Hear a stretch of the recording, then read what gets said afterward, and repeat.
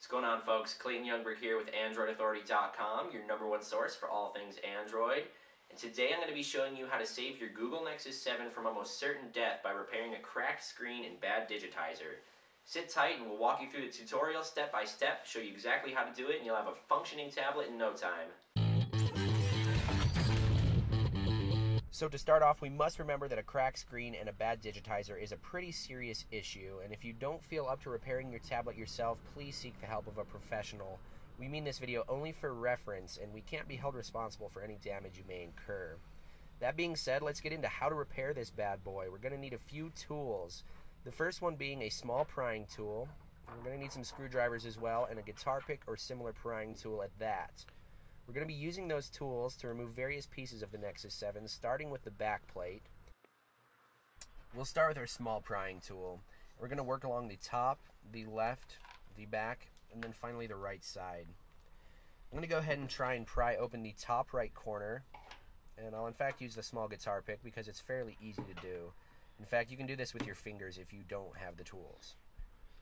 And once we have a small crack in the case, we can just go ahead and continue prying it open. As I said, we'll work our way down the left of the device, near the power and volume buttons, and we can in fact slide the tool down to separate the shell completely. Now the back plate is solely that, and we can set that aside for now, and work on the motherboard and display. Alright, next we're going to remove the battery or the power source from the Nexus 7, and we're going to rock the cable left to right to remove it from the motherboard. I'll start at the right, then left, and we simply rock back and forth until the cable removes from its connector. And once it removes, we can set it aside for the rest of the install because we won't want the device to have any power whatsoever. Next, we'll work on the black tape that's holding down the LCD connector, and we can simply pry that up with our spudger or a flathead screwdriver. You'll just want to be careful of the motherboard of the device and not puncture the board itself or ruin any of the circuitry. Now once the black tape has a little bit of an edge, you can simply grab it with your fingers as well and pull it back.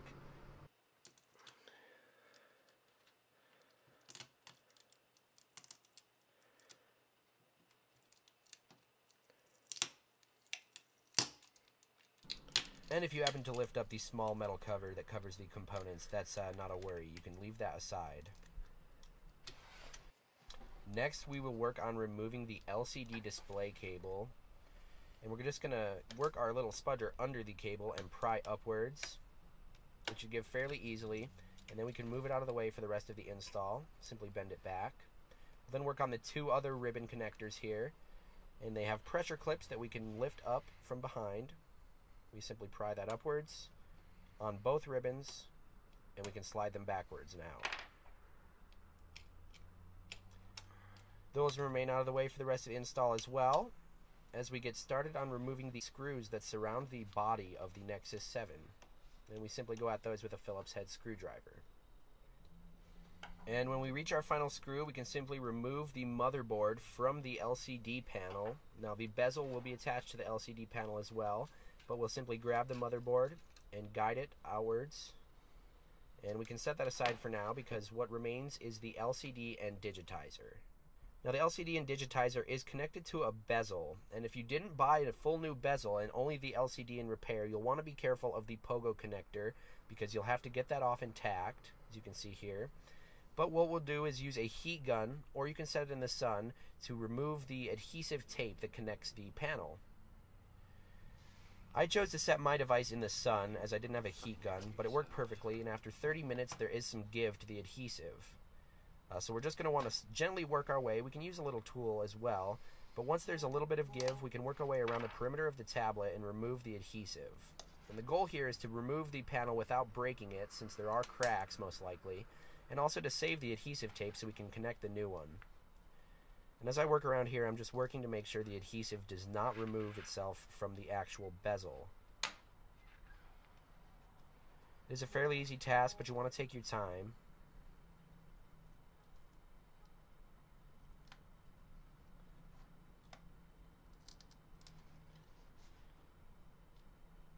And as you can see, I'm just being very wary right around the cracks of the screen where they reach the perimeter.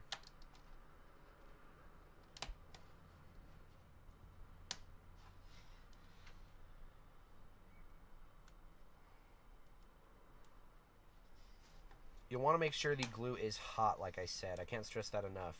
If the glue is not hot, you'll get a lot of glass on your bezel that you'll have to pick off later. But if you have a successful removal, you should not have any glass in the bezel whatsoever. And if you do, you'll need to clear it out. We'll check for that in a minute. So you can see all the sticky tape is still on the bezel, and the pogo connectors are intact. And as you can see, our display is still very much intact. It was a fairly clean uninstall, and I have minimal glass on the bezel still. As you can see, there is one small chunk, and you'll want to actually go through and make sure there are no chunks of glass on there, because that will incorrectly seat, or it can damage the brand new display. And we can simply pry those out with a small screwdriver and make sure it's clear. After that, we're just going to simply line up the new display and insert it into the bezel. Okay, next we're going to reseat our LCD connector ribbon. We're just going to put that back in its connector here, and we can use a small tool to help us shimmy it in there from the left and the right. We can also use some of our original copper heat shield from the display that we removed. I'm going to reseat mine with that.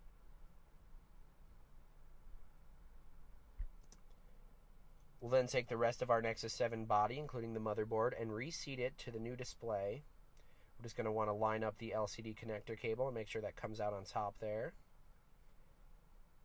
And work our way down. Then we'll just make sure we have a tight fit, make sure it's seated properly, and then we can put screws back in the perimeter of the device.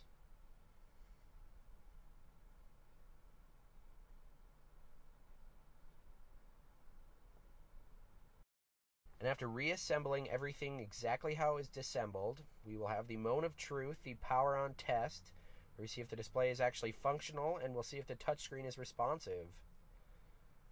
See, it boots up to the Google screen there, and we'll just let it run through the cycle of boot up.